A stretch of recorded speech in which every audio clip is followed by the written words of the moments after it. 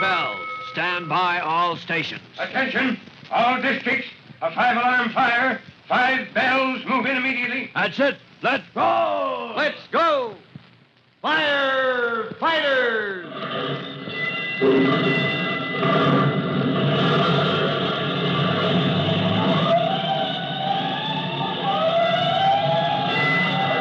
Presenting Firefighters, the true-to-life story of our unsung heroes who stand ready to ride by day or night against our most murderous enemy, the demon of fire.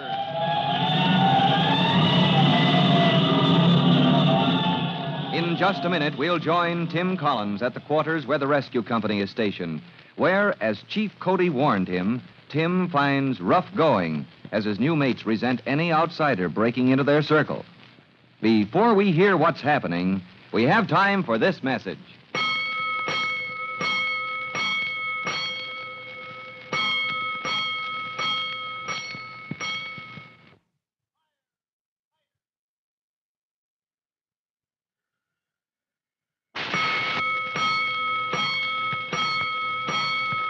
Let's go, firefighters. Let's go to the assembly room at headquarters of the rescue company, where you remember Tim Collins, carrying his helmet, boots, and turnout coat, has just walked in, planning to report to Captain Jellybone as ordered. But when he announces to the men sitting around that he has come to join their company, 2 of them, Mush Mushnosky and Smokehead McBride, make it plain that no newcomers are welcome. All right, Collins, so you got a good record. Why don't you keep it that way? Why don't you go back where you belong? Yeah. Why come busting in where you were not wanted? Come back in a couple of years when you're growed up. Go on home now while everybody's friends. Don't keep hanging around till you get hurt. No, I've got my orders and I'm sticking. Oh, yeah? Can't take a friendly hint, huh? Oh, well, so the kid wants trouble. Well, Mush, What do you say, Smokehead? too bad, but I guess we gotta educate the kid. Come on, Mush. Yeah, come on, all of you, if that's how you want it. All right. Attention! Here comes Captain Jellybone. Just a little mite noisy, aren't you, boys? Yeah, well, sorry, Captain. We, got kind of worked up. We kind of thought you had your sleep out, Captain. Hope so, anyways. After last night, we figured you'd need some shut-eye, Captain. We didn't go to... Who's this, the new man? Private Collins reporting, sir, on transfer to rescue company from engine 209. I've been waiting long for me, Collins. I was expecting you. About 10 minutes, sir. The boys have been making me welcome. Something on your mind, Mush? Oh, no, Captain. I was just kind of choked. See, something stuck in my throat. Yeah, those words are welcome, maybe. Sir? Nothing, Mush, nothing at all. Oh, Collins. Yes, sir. About reporting for duty. I was expecting maybe you'd report to me as soon as you got here. Way I remember it, that's what men do as a rule. Yes, sir. Now, you take all these rules and regulations, Collins, at times, and they add up to a lot of nuisance. Here in Rescue Company, we don't have so many rules about how we do our work. Is that right, boys? Yes, sir. Come time to do our work, I just say to us, boys, there's the job. Do it your way, do it fast. I understand, Captain. Yeah. But you take discipline now. Maybe I'm old-fashioned, but it seems to me that a man needs rules to go by. Following the rules, that kind of keeps him in training. So maybe somebody raps out an order sometime. He just naturally obeys on the jump. You see what I mean? Yes, sir. Discipline. That might save your life someday. Smokehead? Yes, sir. Smoke, did I say for you boys to stand at ease? No, sir. Discipline, Collins. Here in our company, we've got a fine bunch of boys, mighty fine. And they got discipline, too. Next time you're supposed to report, you see what I mean? I see what you mean, sir.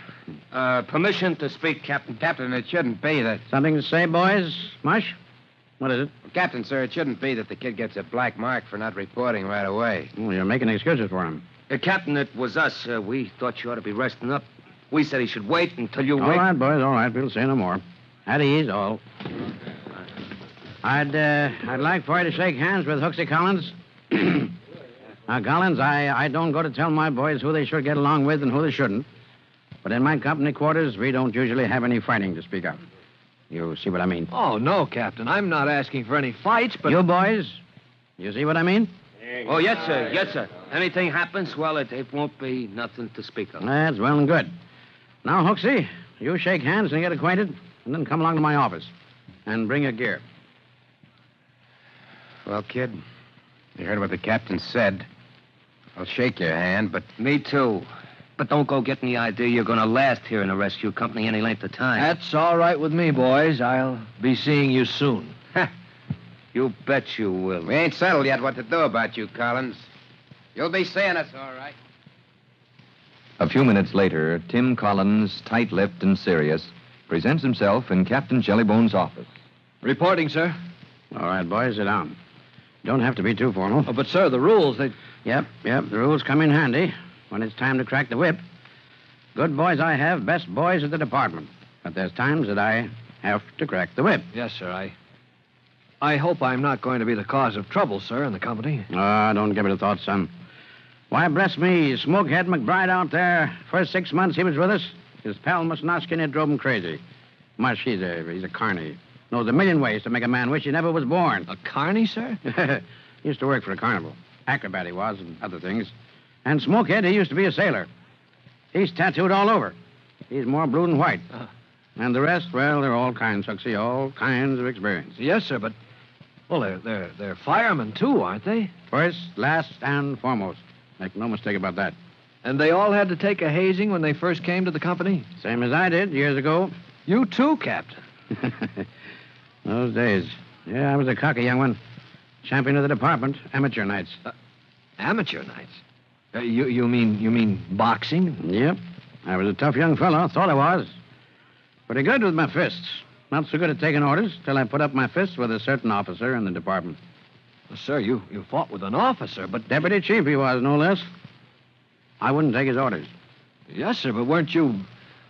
Well, I mean, you could have been tried on charges. You could have been thrown out of the department. Yep. But Ben Collins, he didn't want to let me go. Ben Collins? You mean my own dad? Your own father, boy. When I put up my fist to him, he blackened both my eyes. Sooner than throw me out of the service. I've been grateful to him ever since. Well, Good grief, I never knew that. Nobody ever did, but your dad and me.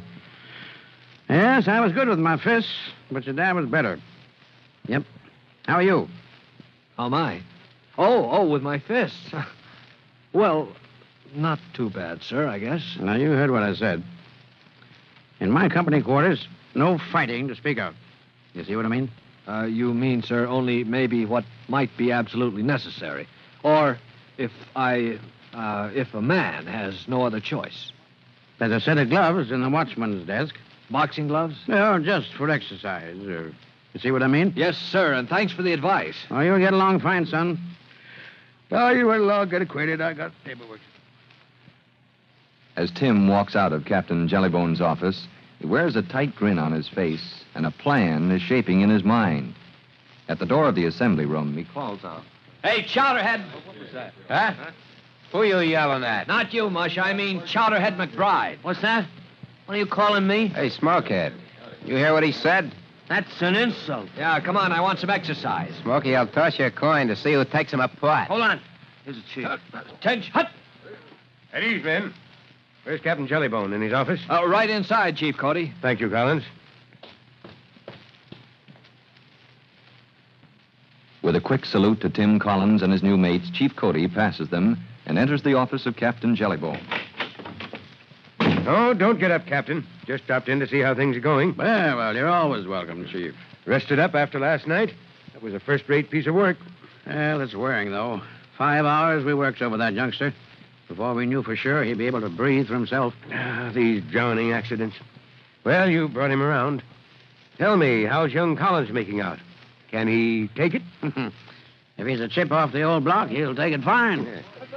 Yeah, when your boys have worked with him at a fire, they'll see what he's made of. Well, you know my boys. They're riding him hard.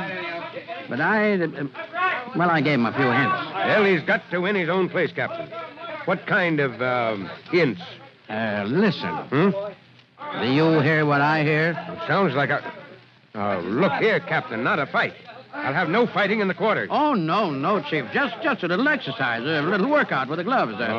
I told you, young Collins, I told him where they were kept. You see.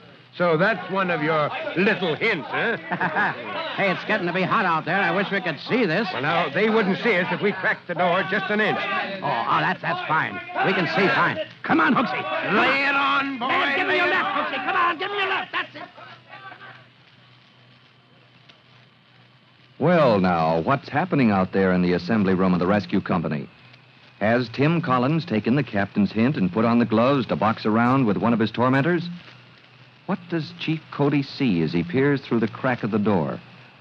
You'll find out, and you'll learn how Tim wins a place of honor with his new company when you hear our next true-to-life episode of The Firefighters. In just a moment, Chief Bob Cody will tell you, boys and girls, how you can help the firefighters in your own town. But first, here's a message you ought to hear.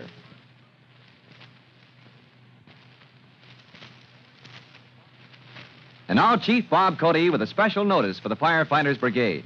Chief Cody. Hello, boys and girls. This is Chief Cody with a reminder that a modern fire department offers interesting jobs for every kind of specialist. Hook and ladder men, engine men, members of rescue companies, salvage companies, searchlight companies, and many others. Yet, first of all, every man in the department must be a thoroughly trained firefighter. And he must be able both to think for himself and to obey instantly any order that is thrown at him. Pretty important qualities for any of us, firefighters or not. Don't you think so? But goodbye for now. You'll hear from me soon. Fire Chief Cody and the young rookie fireman Tim Collins will be back on the same station the next time you hear... That's it. Let's go!